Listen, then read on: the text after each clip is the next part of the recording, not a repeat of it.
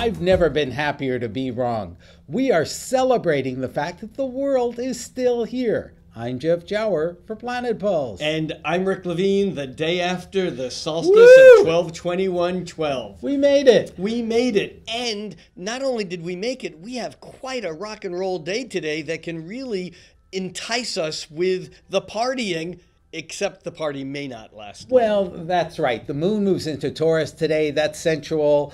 And we also have Venus, Taurus's planet of pleasure, opposing expansive Jupiter. This is our sixth bottle of champagne that we've had prior to this video, because we are so happy to be here. But we're not sure the good times are going to roll. Actually, we're sure that the good times will end. Well, for us. What happens today also is that Jupiter, the planet of optimism and good news and joy, is forming a quincunx, an angle of anxious discomfort with Saturn, the reality checker.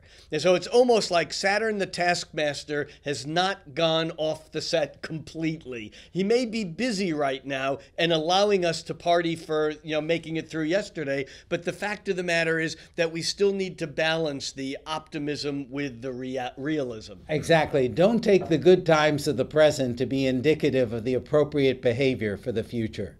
I'm Jeff Jower. And for Planet Pulse, I'm Rick Levine.